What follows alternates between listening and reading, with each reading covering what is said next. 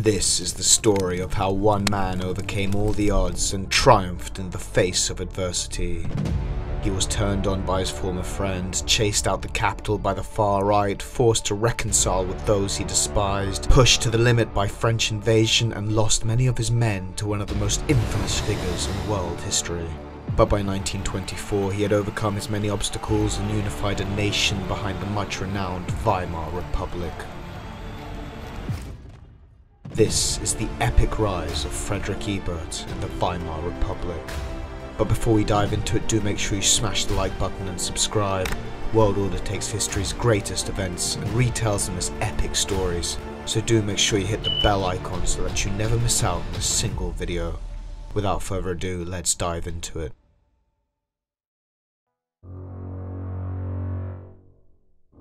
It was the 11th of November 1918 and Germany had just lost the war. The Kaiser had fled and now millions of people had taken to the streets to protest the established order. Generals Hindenburg and Ludendorff were at the end of their wits when they heard about the man who could save them. Strong, bright and capable, Fredrich Ebert had all the qualities an honourable worker should have. He was the leader of the Social Democrat Party and had a following of over 11 million workers on whom the country relied on.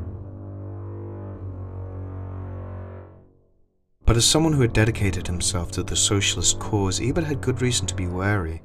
The generals were autocrats, and he a democrat.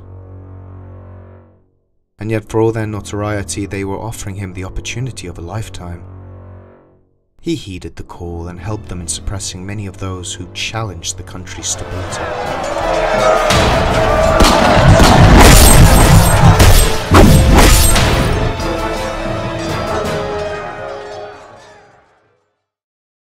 And yet for all his formidable strength, Hindenburg and Ludendorff were never entirely convinced by the socialist commoner. His ideas about democracy threatened their autocratic rule, and they secretly began plotting his downfall. As fate would have it, something was about to happen that would give them the opportunity they needed.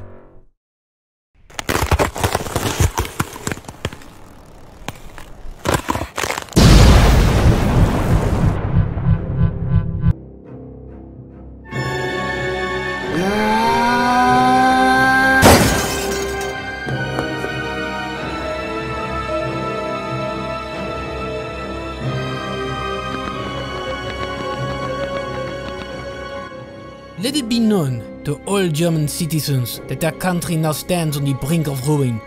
Your country has lost, your soldiers are defeated, and you, Field Marshal Paul von Hindenburg, owe us a debt.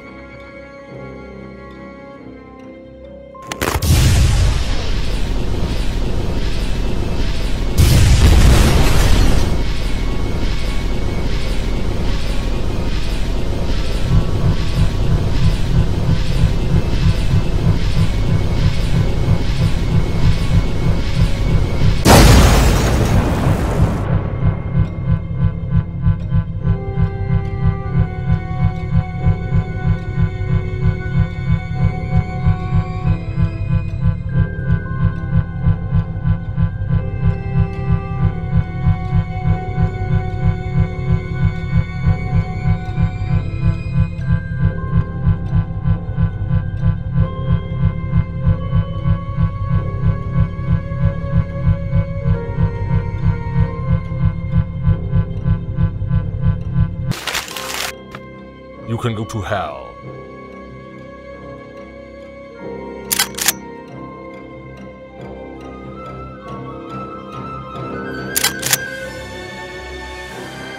We have to sign the treaty. We don't have a choice. And live a life of serfdom? I would rather die than sign that honourable treaty. And sacrifice those you swore to protect? I will sign the treaty, but I have your word that no German citizen will be harmed.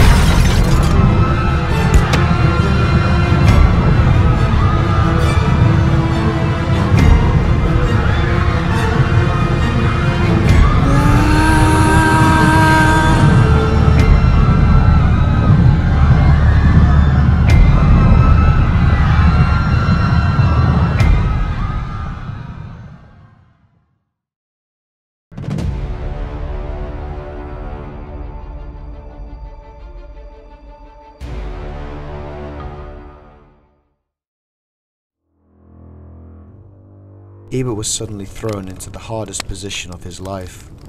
In approving Versailles, he had indirectly agreed to reduce the army's strength. But the alternative was the literal destruction of their country, and Ebert now hoped that the generals would show some degree of understanding. But the generals didn't. They didn't show any degree of understanding. When the generals heard about Ebert's decision, they were furious. In one of the most devious acts in German history, Hindenburg and Ludendorff let it be known that Ebert, with the help of Jews and socialists, stabbed Germany in the back. The myth sparked outrage, and on the 13th of March 1920, they gathered the Freikorps and marched on the Reich Chancellery, where Ebert was based. When Ebert saw the Putschists arriving, he was frightened. He ordered his soldiers to open fire on them, but was denied by resident commanding officer Hans von Siegt, who insisted that the Reichswehr would not fire on the Reichswehr. Stunned by the betrayal and anxious to survive, Ebert fled the building and got out of there with barely 10 minutes before the Putschists arrived. His colleagues demanded he leave the city, but Ebert wasn't about to quit. He gathered his followers and ordered them to go on strike. They marched on the generals and, despite being intimidated, stood their ground. Within a few days, the strike had succeeded. The generals realized just how useless they were without the country's workforce and abandoned the putsch. Ebert returned to lead the Weimar Republic and celebrated the fact that democracy was now here to stay. But his victory was short-lived, and the generals were now contemplating an alternative that would change their country forever.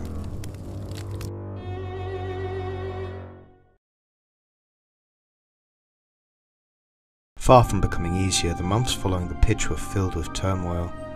Defeating the army had only made them angrier, and they'd already found ways of circumventing Versailles.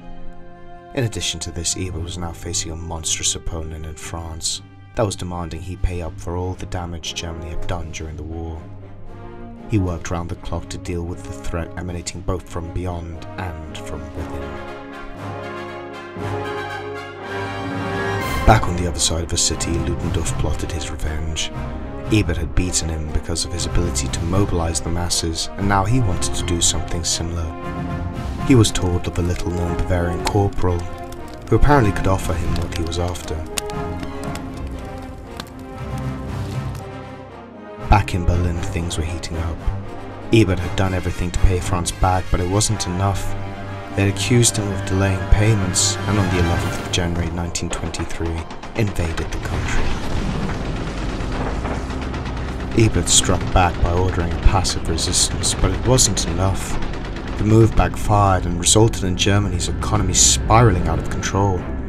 Desperate to bring the country together, he turned to the middle-class representative and former rival, Gustav Stresemann.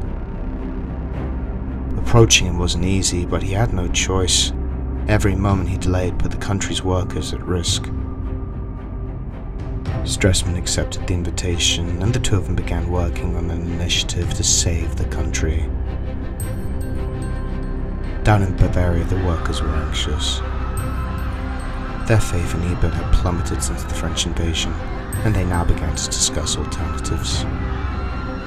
News had gotten out about a young former corporal by the name of Adolf Hitler, whose fanatical speeches were taking the region by storm. Aber diese ununterbrochene Entrückung lehnen wir ab und die Entbehrung ertragen wir nicht. Bei Diktaten wirken wir nicht mit.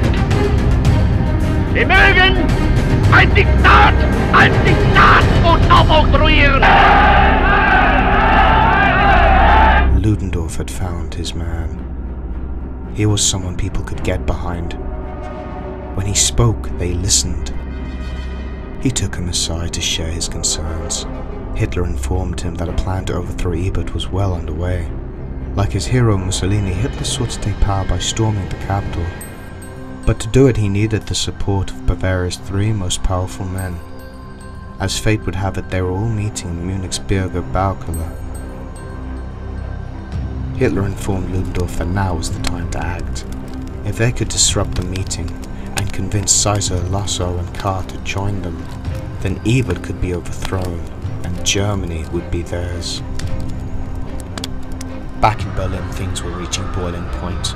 With the French now taking their resources and the German mark rising to over 4 trillion for every US dollar, the economy was collapsing. Ebert attacked Stresemann for challenging his decisions. Stresemann blamed Ebert for bringing the country to ruin. Ebert had had enough. He had tried to make this democratic thing work, truly. But now he just wanted all of them to shut up and never speak again. But just as all seemed lost, there was a knock on the door. The two of them were informed that a man by the name of Adolf Hitler had stormed the Berger Brücke in Munich, taken its leaders hostage, and persuaded the masses to join him in revolt. The two of them put their differences aside and decided to act. Ebert approved Bavarian resistance, and Stresemann proclaimed Hitler and the Nazis a threat to society.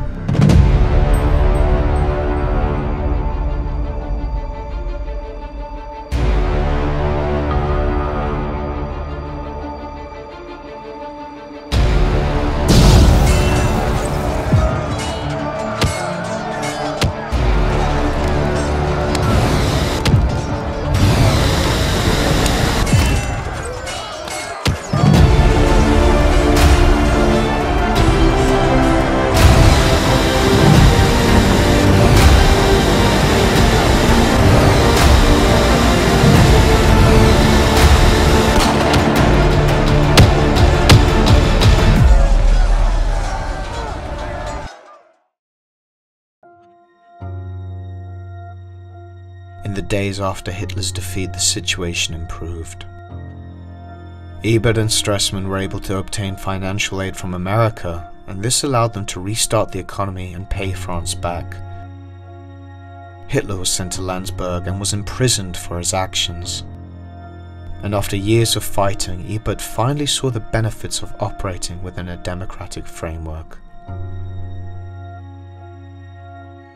This has been a Weimar episode from the World Order universe. If you have enjoyed this video, then do make sure you smash the like button and subscribe. World Order is constantly on the march to establish itself as an entertainment giant of the likes of a Star Wars or a Marvel, and with your support we can take one step closer to achieving our goal. Thanks again, and stick around for the post-credits scene, which will give you a sneak peek at future content.